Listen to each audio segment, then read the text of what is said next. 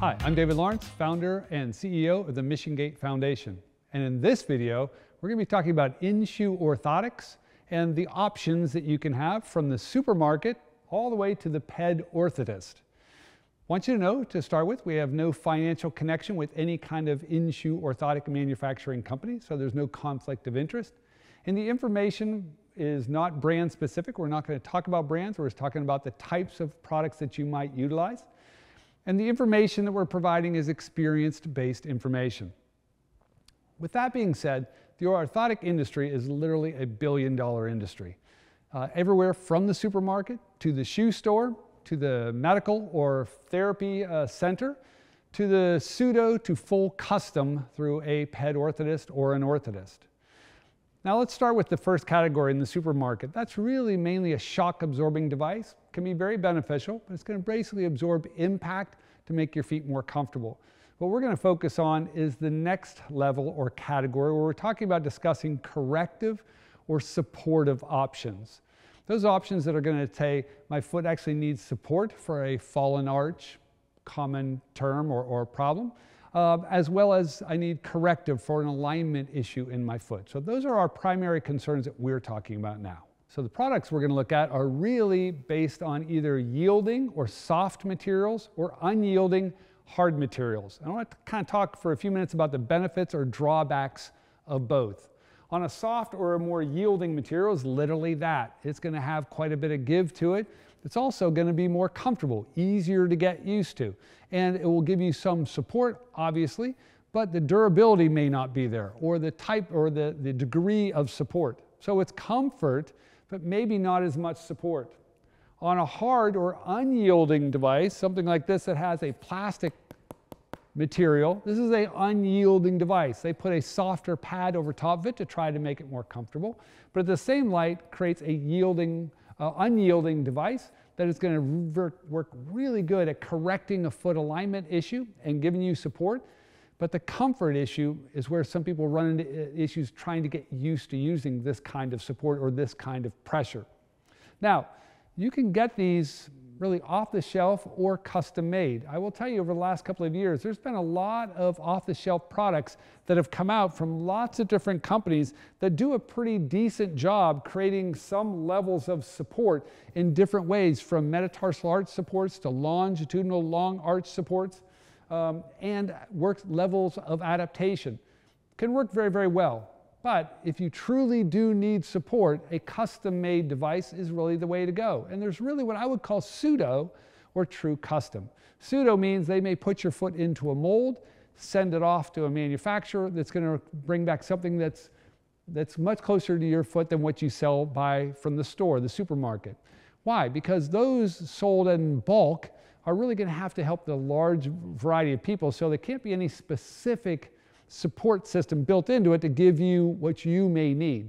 That has to be custom put in, or pseudo-custom. Full custom is where someone's going to take that device, take a mold of your foot, and really create an absolute image of your foot to create the support that you need.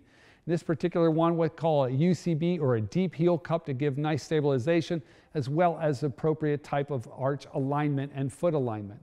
So pseudo-custom versus full custom really does a very nice job, but it is something that takes, again, it's a lot more expensive, but also takes more time to get the right fit and work with the right person. So at this time, we're looking at really corrective or supportive options in orthotics. And that means you break it down into, in my mind, kind of two categories: yielding and unyielding. By unyielding, I mean more of a rigid orthotic, and yielding is a softer orthotic.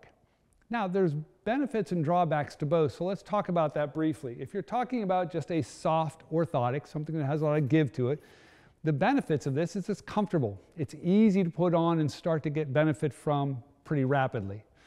The negative is the durability isn't going to be there. It won't hold up as long, and the level or degree of correction isn't necessarily going to be there.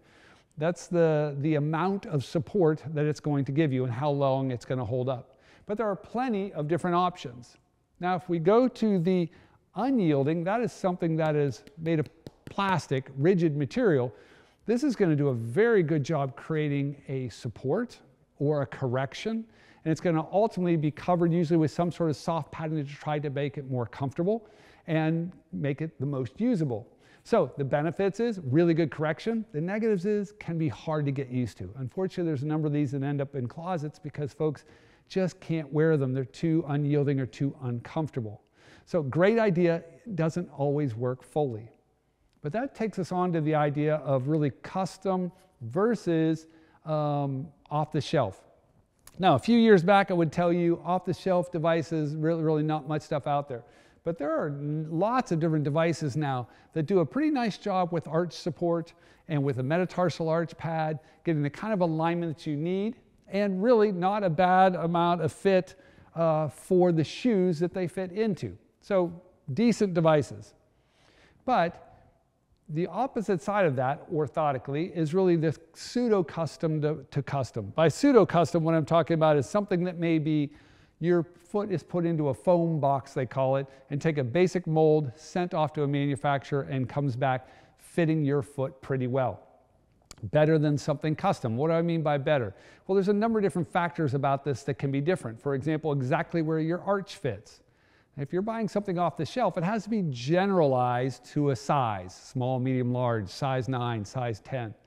Whereas something is made for you, more pseudo or full custom, can be aligned and fit directly to your foot. You're going to get the most intimate fit of the device to you. Now, true full custom is the idea of something that has molded, cast molded to your foot, made there and really molded and fit directly to you. That is going to give you the most intimate fit. Here we have kind of a UCB, a deep heel cup to give you support, really sufficient arch support to hold that foot up and keep everything in the best possible alignment, fitting your foot to the most ideal specs.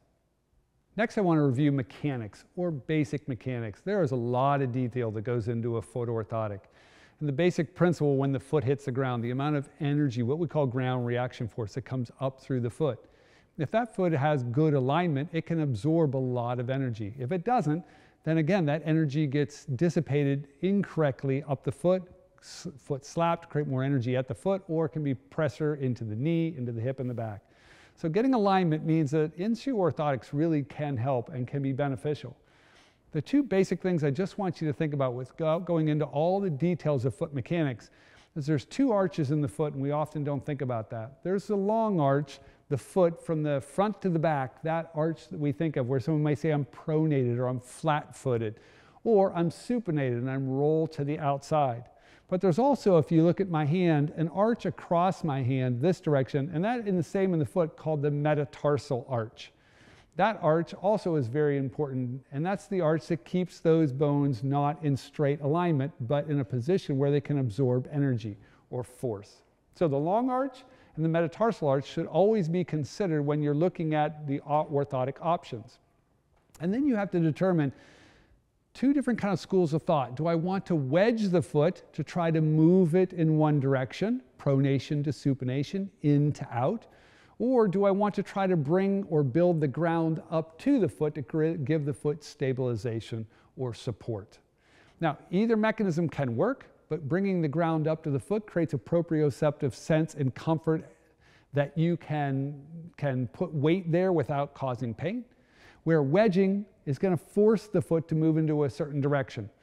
That can cause increased pressures. So in general, I'll wedge patients sometimes, but if at all possible, I'd like to bring the ground more up to the foot and create a foot or a stable foot platform with how the orthotic is fit.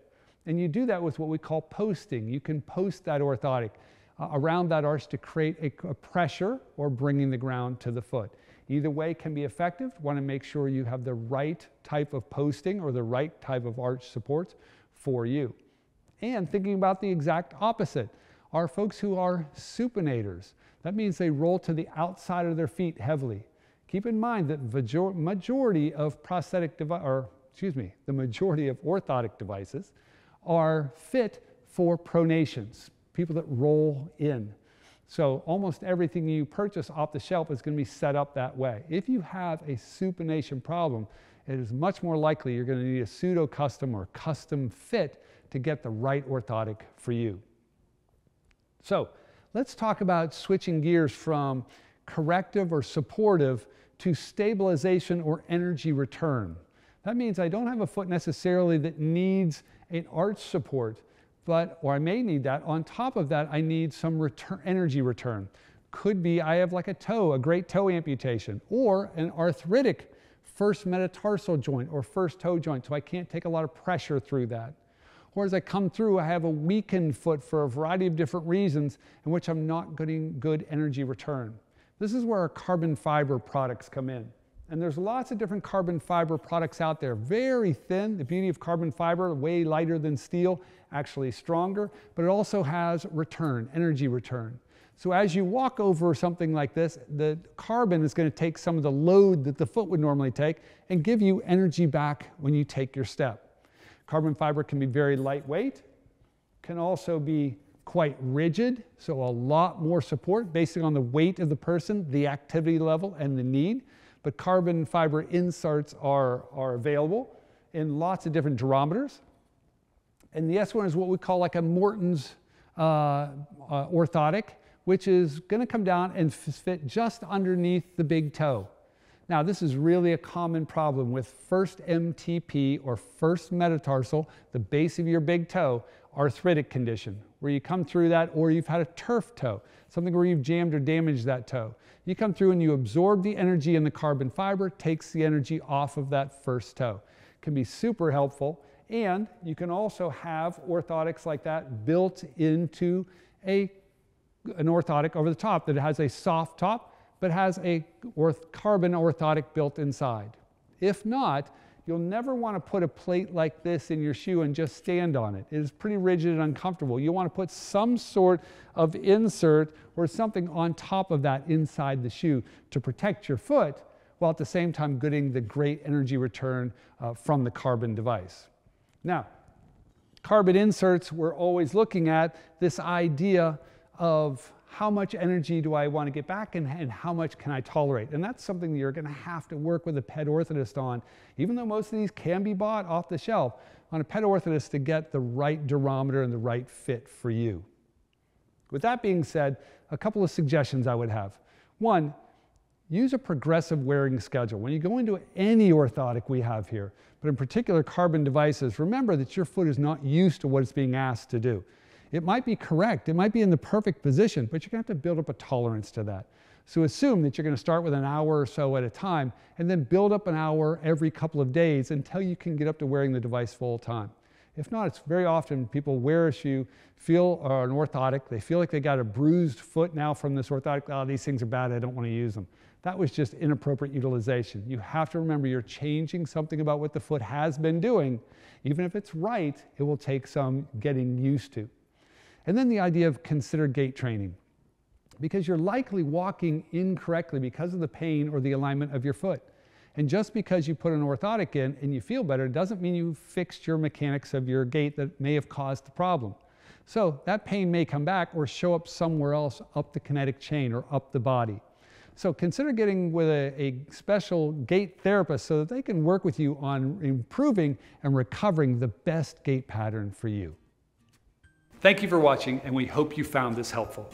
This video is part of a series on orthotic rehabilitation, ranging from selecting the appropriate orthosis to comprehensive gait training with an orthotic. Good energy. We encourage you to view our other videos in this series and to share them as well. You can find them on our YouTube channel at youtube.com/MissionGait. Stay up to date on our latest content. Click the link in the corner to subscribe and be sure to like and share this video. Also, let us know what you think in the comments section below.